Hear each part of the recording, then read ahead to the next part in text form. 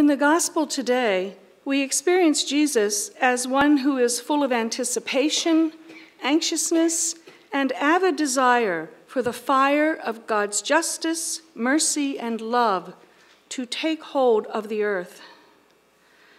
He is passionate to fulfill the mission given to him by his Father.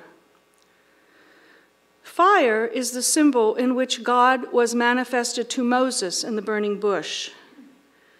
The Israelites were led by fire in the night through the desert.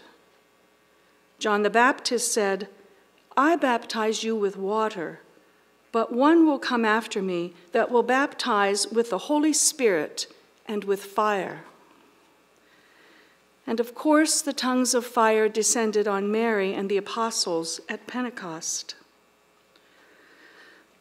Our God is a consuming fire, not lukewarm, cold, tepid, or without conviction.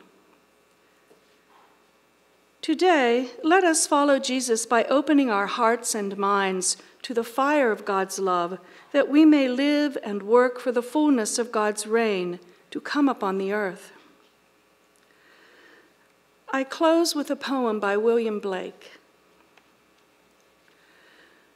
Unless the eye catch fire, the God will not be seen.